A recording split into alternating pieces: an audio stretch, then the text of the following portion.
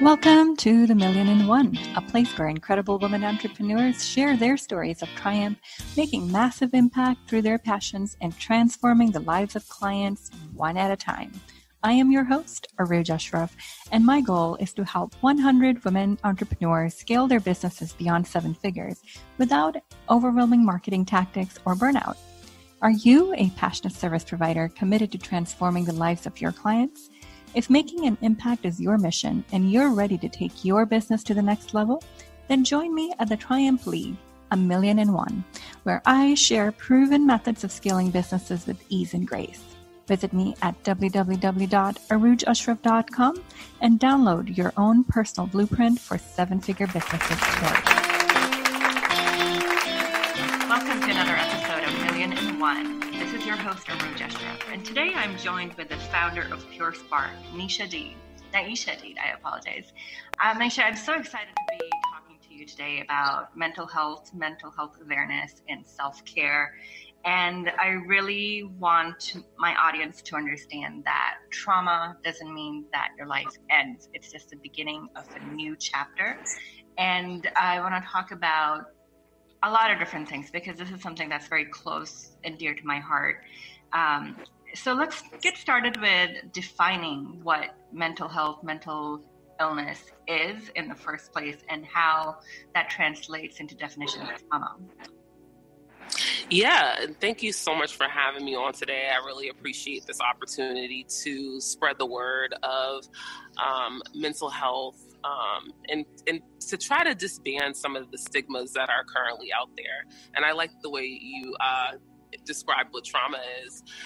So trauma is one way in which someone can kind of develop these unhealthy coping mechanisms. But if we talk about mental health in general, we all have mental health, right? If you have mental capacity, then you have mental health, right? What happens to some people, however, is that they can become mentally ill for various reasons. One of which is trauma, like you just mentioned. That can turn into many different things. We're right around the holiday season. A lot of people are lonely. We have short amount of sunlight that can turn into depression for some people. Some people are pre-exposed to mental illness because of their genealogy. So if a parent has a mental illness, there's a higher chance that their child can in turn become mentally ill. So that's just a high level understanding of both the two components, both mental health and mental illness. I like how you say it's about capacity, the mental capacity. If you have mental capacity, you have mental health.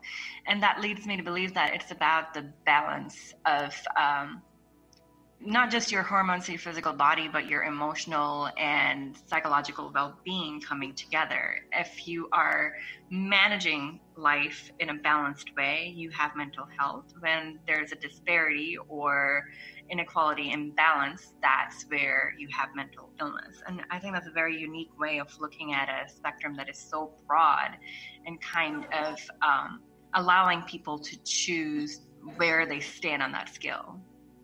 Absolutely.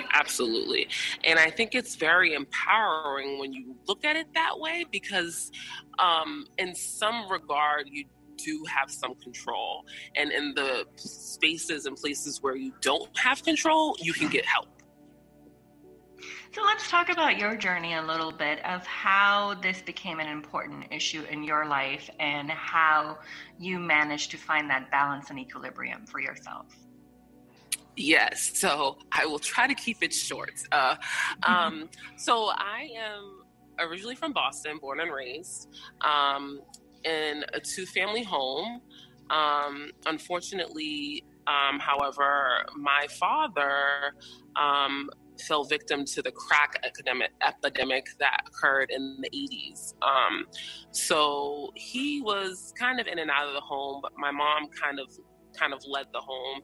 And she's from the South, and she always taught us that it was very, very important for us to be able to take care of herself. And I think some of that came from the traumas of, her having to be the one to be the breadwinner in the family. And then also being raised in the South, where she spent a lot of her life from probably the age of 4 to the age of 18 farming, or aiding her parents in farming. So not coming from a background where she had a lot of money and then having to be the breadwinner of the family really made her focus a lot on education, the importance of education, the importance of being financially free and financially stable. So that's kind of what was ingrained in me as a young child.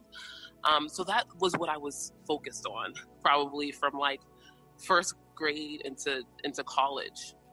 And so what ended up happening was I went into a career only purely because of the money component. I did not like it at all. I did not even enjoy the classes. They were difficult. It was accounting. But I knew, I had in the back of my mind, I knew, hey, at the end of the day, I just need to make money, because that's what's important, right? You just need to make money. Who cares about your happiness? Who cares about if it's something you're passionate about? Just money, money, money, money, money. And that's not a bad perspective, because money does influence a lot of decisions that you are able to make and how far ahead you get in life sometimes. Absolutely. And I think it is definitely, it could be one of the contributing factors to mental illness. A lot of times doctors will ask you, hey, and by doctors, I mean therapists or psychiatrists will ask you, hey, are you financially stable? Because if you're not, that can lead you to depression, anxiety, and stuff like that. So it is definitely one of those things to make sure that you have in balance. But I think when it becomes something that you obsess over, without considering all the other components in your life, it could be detrimental, if that makes sense. Absolutely. Yes. So that's kind of where I was. I was working in a job where I was probably spending 60 to 70 hours a week at times, not being able to balance and spend time with my family, my loved ones, and always feeling like I had to put on a mask when I went to work. Normally I'm a very bubbly person. I'm very social. I love people. I love talking to people. But when you're an accountant, you spend a lot of time kind of alone in kind of looking at spreadsheets. And that was totally not in line with who I was. Mm-hmm. Sorry, go ahead. It didn't light you up. No, it did not light me up at all. So I did it for 15 years. 15 years. Wow. Okay. I was doing this job, and what ended up happening, now reflective, this is 2 years ago, I can look back and say, I basically killed my inner voice, and that was the depression. I was super duper sad. I was unfulfilled in a lot of ways. But I kept on putting this mask on. I was like, oh, I'm about to put a down payment on my house. And I have all this money in the bank and I'm taking vacations. Why am I not happy? And then after really sitting down and thinking about it, it was because I was not listening to my inner voice. I was listening to the voice of society, my mom, maybe friends, and trying to keep up with friends that were, excelling in their careers and kind of going through these different phases of life. But that wasn't for me, Right. And I literally, my life came to a halting stop maybe 2 years ago around this time when I tried to overdose on medicine to end my life, because I was just so in depression. The feeling is just you're dead inside. That's the only way that I can explain it to people, is you just feel like you're a shell of a person. Yeah. And you have the burden of carrying this heavy body around and dragging it to do things that you have zero desire to do. Zero. But I thought that's what all Americans did. I thought that's what life was about. I was like, well, why why everyone else seems to be doing it okay? Like, why can't I do it? You know, why can't I seem to get my act together? So there comes the guilt and the shame, and the frustration. And just the pressure to perform and keep up this mask. Yes, absolutely. It was way too much. It was way too much for me. Yeah. And I think especially in the online world, with online entrepreneurs, this is more prevalent because it is, to some extent, a lot of it is a performance of, you know, you're selling what you have created versus the transformation that you're getting people. And I think when people get caught up in that performance, that dissatisfaction just grows and grows and grows until people find themselves at the breaking point of just like, I just don't want to do it anymore. It would just be easier to not wake up tomorrow. Yep. And unfortunately, suicide is the number one killer for teens, I want to say from 13 to 19. So when I was born in the 80s. Like, we didn't have social media back then. So it's all kind of very new for me, you know, within the past maybe like 10 or so years, like was my first Facebook post. But if I think about children that were born into this, I feel for them. Like, right. It's sad. It's super sad. Because not only do you have your parents that are, you know, obviously putting pressure on you, but then you have the internet and you're looking at, you know, pictures that are very like one-sided. You see only the happy side, but you don't see all of the work that was done to get that person there. Like you said, the transformation and the things that that person had to go through. You're just seeing the final product and you're thinking, wait, well, I want to be like that person. And, you know, well, that takes work and you don't know what they went through. Right. And then you have people in the name of authenticity sharing things that, you know, are not meant to be shared in public, or are sharing issues that they don't have the expertise to talk about, and are misleading people into putting extra pressure on themselves to say, if you just behave this way and if you just change your way of thinking, then all these riches are going to fall into your lap overnight. And that just creates this pressure when people are trying to replicate that and they're struggling. And when they what they need is someone by their side to say, where you are is exactly where you need to be. Mm-hmm. I agree so much. It's very dangerous, I think, the influence that the internet has on people. And in some degree, I don't even think people realize how big of an influence the social media and the media just in general has on them. But if we look back, obviously, to the election and what happened, you already know that it's very powerful, extremely powerful. So Absolutely. We do have to be cognizant. We really do. And, you know, it's just like you never know who's influencing you and what their real story is. Mm-hmm. Yep. So what was your turning point? You were at this brink where you were contemplating suicide. What turned it around for you? So not only contemplating it, but acting on it. I was active, yes. And I have to shout out my family because they are a saving grace. So what ended up happening around that time, 2 years ago, around this time when I was suicidal, my family, I lived in DC. I should mention that. I was living in Washington, DC for 7 years, and my family, all of them, most of my close family is either in Connecticut or Boston.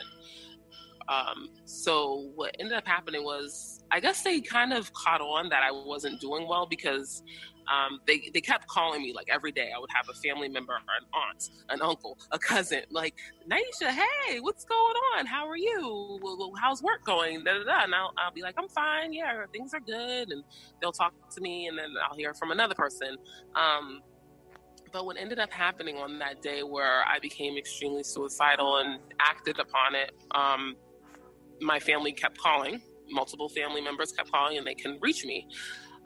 So I do have family members that are in kind of social work, and there are therapists, social workers, and nurse, doctor.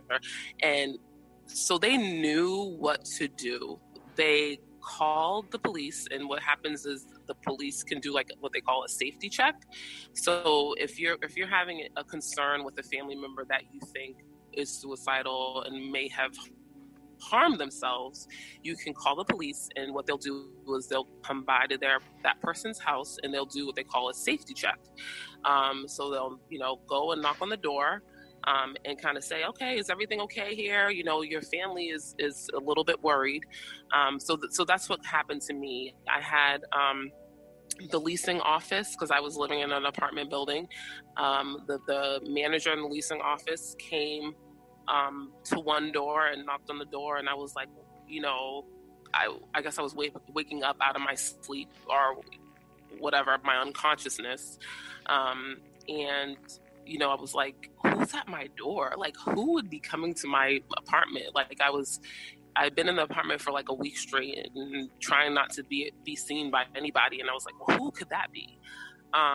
And it was the manager, like I said, from the leasing office, and she had asked if everything was okay, and I told her, yeah, everything's fine. She's like, oh, well, your cousin had called. You might want to call her back. And I was like, all right, well, thank you. And then I closed the door, and then the police were down on the opposite entrance. I had two entrances to my apartment, one from inside and one from outside. So the person from the leasing street entrance. And at that point, I knew, I was like, okay, I guess the jig is up. I can't lie to the police, because I had a box of pills that were open on the floor, and they had asked me all these questions, and I told them the truth. And they were like, hey, we got to take you to the hospital. You're not doing well. You're a danger to yourself. We need to get you some help. And at that point, I was not interested in going at all to the hospital. But when I saw that my sister and my cousin had driven down from both Connecticut and Boston, I was like, all right, I'm not in this alone. I have the support of my family. And from that day on, it was like probably a year and a half, probably a good year of like, I still don't feel good.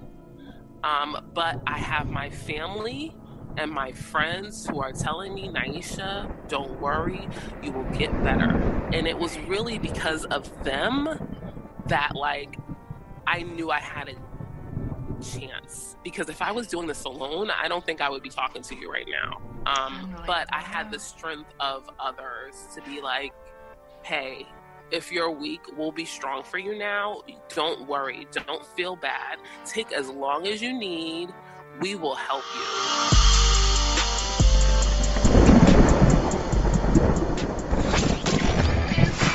Whether it's coming from the world of entertainment, integrative medicine, quantum theory, conspiracy fact, ancient archaeology, sacred geometry, financial trends, or perhaps even from the very world of self-help and motivational speaking, Real Revolution Radio possesses the information you need.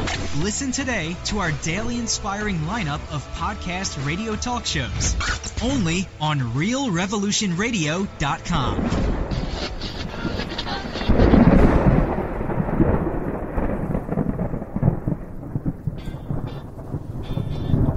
Awareness is anchored in our core knowing, we become limitless. We walk our daily lives anchored in our truth, feeling liberated and boundless. Christina Schwind is the owner of Light Body Therapeutics, as well as a master tracker and multidimensional activator.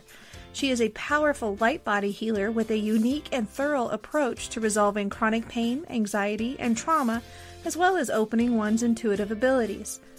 Light Body Therapeutics brings forward a highly refined process of accelerated energy medicine to unravel the stuck and old mechanisms at the root level. This effectively and permanently removes the interferences that blind us to our multidimensional awarenesses. We are all hardwired to perceive multidimensionally, and all of our incarnational experiences are influenced by the organizing principle of our light body.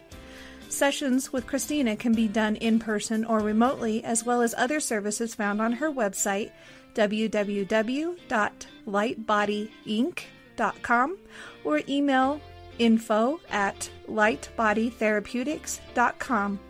Open your innate abilities and become limitless by contacting Christina Schwind today. True healing must address 4 levels: physical, emotional, mental, and spiritual, for us to live joyful and productive lives. We tend to treat 3 of the 4, leaving the spiritual languishing. If you're tired of the same dysfunctional patterns cropping up in your life, Soul Balancing is for you. Trixie Phelps, owner and founder of Soul Balancing, is a naturally gifted energy healer trained in numerous esoteric forms, including shamanism. Trixie has created a powerful modality that safely and effectively clears your energetic field. A Soul Balancing session can remove interference, heal trauma, and restore your hope. Contact Trixie for a life-changing long-distance session today. www.soulbalancing.world.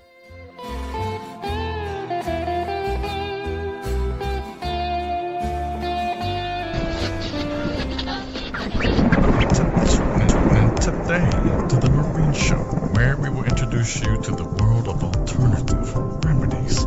Join Marine Pisani as she hosts discussions with leading experts in the fields of hypnotherapy, acupuncture, yoga, Ayurveda, EFT, chronic healing, integrative medicine, and so much more. Marine will also brave topics that many consider taboo. Yes, taboo talk. Tune in today to the Marine Show, heard on popular social media and now on Smart TV. It's a marvelous radio production only on RealRevolutionRadio.com.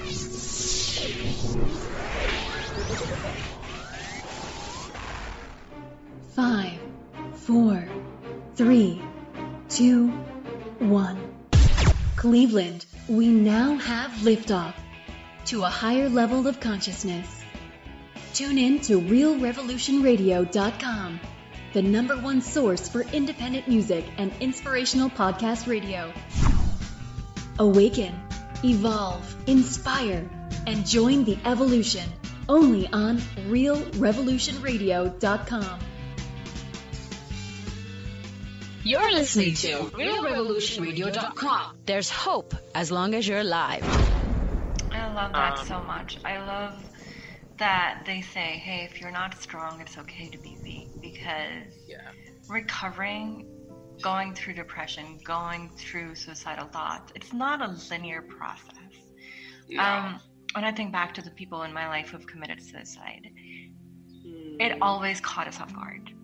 Because while we were there through the dark times, and people then see you doing well, and they say, okay, this person has finally crossed the threshold when they're not contemplating anymore. And sometimes the darkest days are followed immediately after, when you feel like everything is good, because it can just take this tiny little thing to push you over.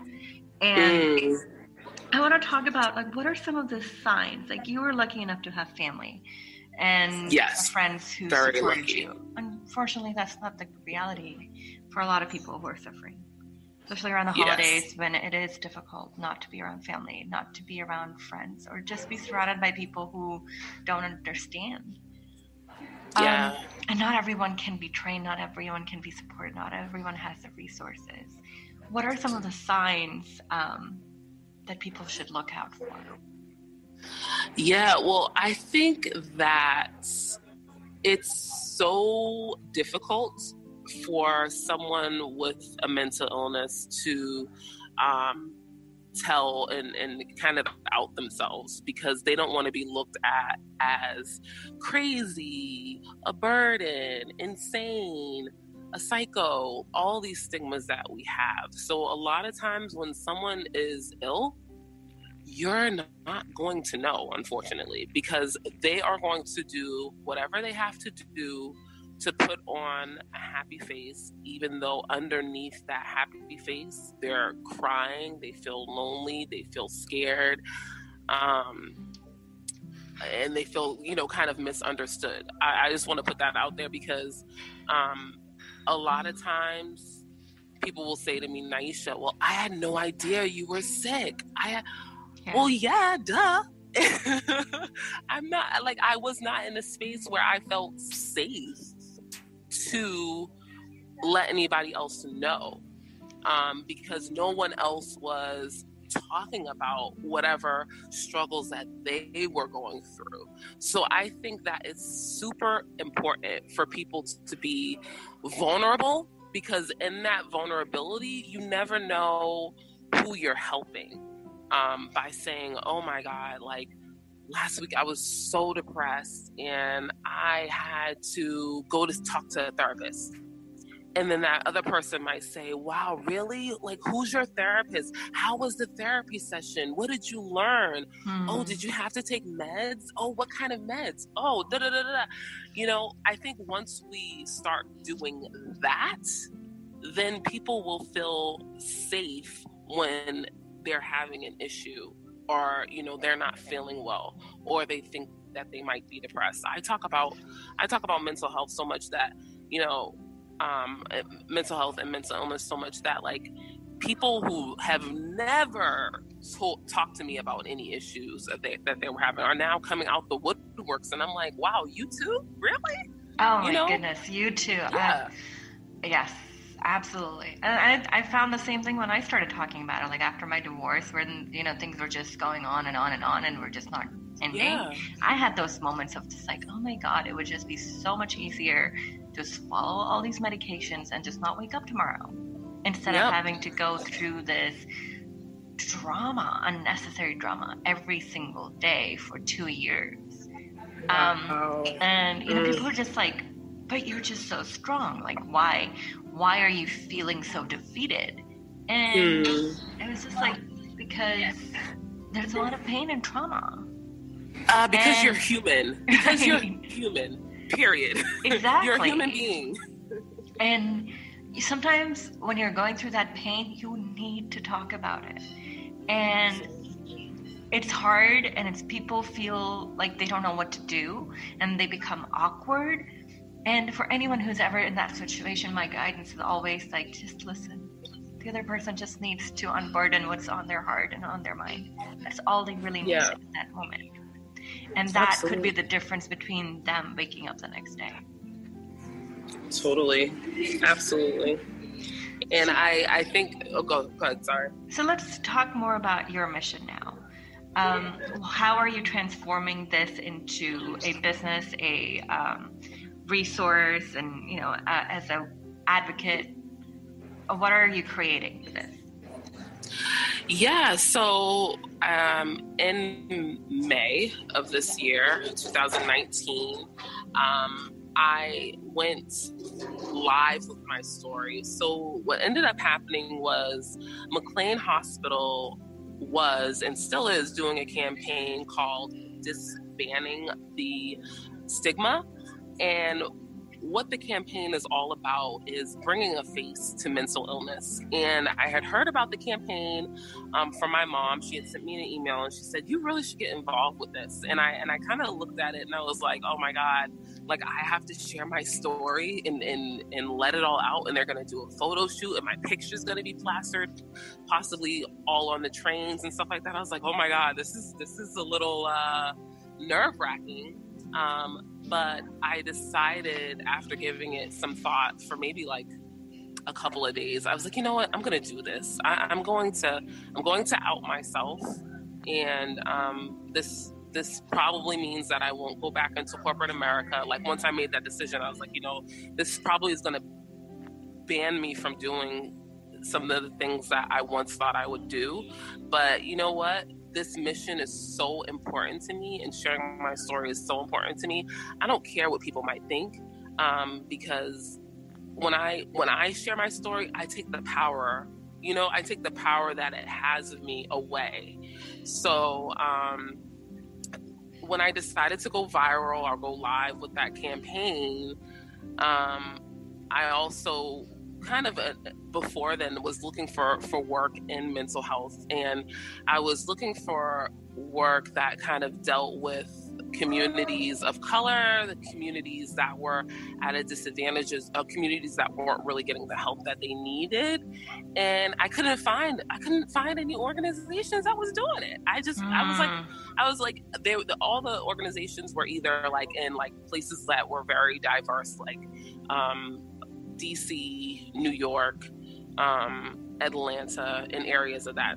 But I couldn't find any in Boston, and I wasn't leaving my family again. I said, nope, I'm here with my family. I'm here with my support. I'm not leaving them. I'm staying in Boston. So I said, you know what? I guess I'm going to have to create my own organization. Like, if you don't see it, you got to create it, right? Amen. Yeah. So there's two things that I do. I speak. I talk about my story. I'm very open and honest, and I answer any questions that people might have of me as it relates to mental health and mental illness, and sharing my story with people, because I believe that that's so important. So that's kind of a money generator for me. I have 3 speaking engagements coming up this month, only one of which is paid. The other ones is kind of, I'm volunteering for them. But then on the flip side, I am creating a nonprofit, like you mentioned, called PureSpark. And what PureSpark is currently doing is it's advocating for mental health. So a lot of the work that we're doing now is this on social media. I'm on Twitter, I'm on Facebook, and I'm on Instagram, as well as LinkedIn, just talking about the importance of mental health, mindfulness, prioritizing self-care, setting up boundaries, a lot of what I call psycho-educational type of things. So what is PTSD? What is bipolar? What is borderline personality disorder? All of these things. What is schizophrenia? All of these things that people kind of, don't really know about, or they kind of look at it and be like, oh my God, what is that? Like, I hope I don't have that. I kind of try to normalize it and put it in plain English so people can kind of understand it more. And then I also talk about what allies can do, what people who love someone who has a mental illness, what they can do to kind of help them along. And also, more importantly, what they should not be doing right. As well.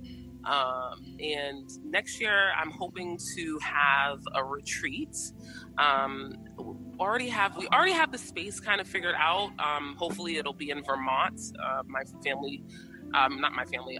friend's family owns property out there.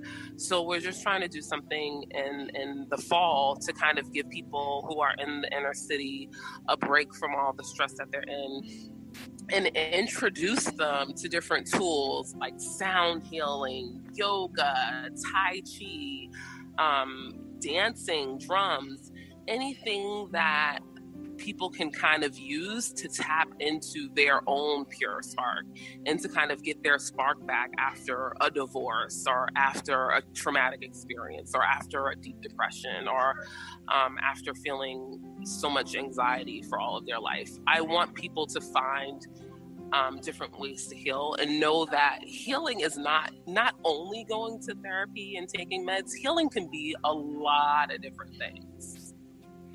I want to touch on something that you said that really resonated with me, is when you don't see a resource, become one and create something. For communities of color, that disparity is really startling. Communities of color don't like to talk about mental illness. 2, organizations don't reach out to them and say, this is a prevalent issue within this community. So there's this double whammy of silencing voices that need a platform to be heard, and 2, they need that support and acknowledgement and just reassurance that this is normal. They're not, I don't want to say they're not unique because they're suffering from these conditions. This is a human element, and every community is impacted by it. So the access has to be just as greater and equal for everybody. So I really commend you on recognizing the need and speaking out on that. Thank you so much. It really is an important, it's a very important thing to talk about. And because the more diverse that we become as a country, the disparity is not closing in, it's getting worse. And I feel like that there's a sense in communities of color that depression, mental illness is, it's a privileged disease. Yes, it's a white person's problem, right? Yeah. Correct. And I think there is some history, especially if we look at the African American community, and we look at the history of African Americans in the United States. For example, we weren't even considered to be human. And a lot of times we weren't considered to even have a mental capacity. So therefore, the belief was that if you don't have a mental capacity, then how can you possibly become mentally ill, right? So a lot of times we weren't even considered when, you had all the research that was taking place. We weren't considered in that. And we still are not. Yeah, and we still are Fast not. Forward, It's getting better, but exactly. Yeah, we're still not if we look at the numbers in comparison to our white counterparts. And that can go for Latinos, that can go from people of Asian descent. It does not matter. For whatever reason, we can look at a lot of different reasons. Minorities and people of color are not being considered, and a lot of the research that gets done in psychology, and that is a huge problem. And the whole misnomer that we can't get sick is keeping us from getting the help that we so desperately need. And if I look at the African community and Latino community, which I have such a more of a kin to, that I'm a little bit closer to, we look towards the church to fix everything. Go pray. Oh, if you're depressed, go pray. Oh, if you're, stressed out, go pray. Get your Bible, read the Bible. But I'm like, hold on, but wait.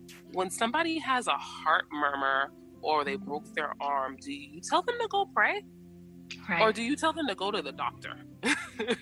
We need to start redirecting people to the right places. And I really think, I can go on and on about this, but I won't, because I know we're probably running out of time. But pastors and people who are leaders in the church really need to start getting educated on if this is like something that's a spiritual thing versus, oh my goodness, this person might be mentally ill and I need to direct them to the proper resources. Absolutely. This is a community problem. This is not just a one-person problem. This is a community problem, and the solution lies in just reconnecting with community and making it okay to discuss issues. At the end of the day, human beings are social animals. We were never meant to be surviving in isolation. And even with the advent of how connected we are through social media, I find more and more people find them completely isolated from their community. Totally. I think, unfortunately, it's the misconception. That's not even the right word, but you think that, oh, I have all these followers and all these friends on Facebook, I'm so popular, but then you're sitting in your home all alone and you're not picking up the phone to talk to anybody. You're not going to people's homes. Like I said, I keep going back. I feel like a baby boomer, because that's what my mom used to do when I was younger. She would always go back to her childhood. But it's true. If I go back to my childhood and I think about how I used to connect, we were outside connecting with people, like our friends, and people knew each other's names and neighbors knew each other. And now we are so disconnected. And I think that is also a large reason as to why people are feeling a large sense of loneliness, which does lead to depression. It's all connected. And we're not just disconnected from other people, we're disconnected from our own bodies. Oh, yes. Even worse. You're right. Absolutely. Yep. We are totally disconnected. totally. Because we're reading and we're seeing all these things. And we're thinking that, oh, well, that's what brings happiness. So I'm going to do that, and I'm going to buy that car, and I'm going to buy that house, and I'm going to get married to that guy, and I'm going to have all these kids. And that's what's going to get me happy. That's what's going to make me happy. And then when you do it and you're not happy, you're sitting there like, hold on, wait, I thought that was the formula. That exactly. The media is pushing this, society is pushing this onto me. And so why is it not working? Well, maybe it's because that's not what you really want. And you need to sit alone, possibly meditate, go to therapy, and kind of journal and figure out what it is that you really want. Who are you really? What are your core values? You know, is money important to you, or is humanity, society issues? What matters to you? And a lot of people, you ask them and they're like, I have no idea. I have no clue. Absolutely. Like, because you said we were working on this auto programming of what society wants from us and what society expects from us. And who created these constructs that we're living out? We have no idea. Yeah. It was just preordained somehow for us to live in a certain way. And so we're just following the pattern. And I think it's time we start breaking patterns and start creating new ones. I agree. I'm here for it. And I believe you're going to do incredible things. So thank you so much for your time today. Tell my audience where they can follow you and find you and learn from you. Absolutely. You can follow me on Facebook at Your PureSpark, Facebook is just PureSpark. So PureSpark. You can also follow me on Instagram at Your PureSpark. So that's YOURSPARK. Oh my God, I'm sorry. I'm like slipping. Your PureSpark. So sorry. YOURPURESPARK. As well as on Twitter, the same handle. And you know, I try to post daily, if not multiple times per day, just sharing all the information that I just mentioned to you. Perfect. Well, thank you so much for being an incredible community resource, and keep shining bright, because your light is so needed in this world, and I'm grateful you're here. Thank you so much. Appreciate it. Thank you. And everybody, absolutely go ahead and follow Nieisha, and make sure you grab your book from my Amazon link, and happy holidays. We'll talk to you soon. Good. That's why we call.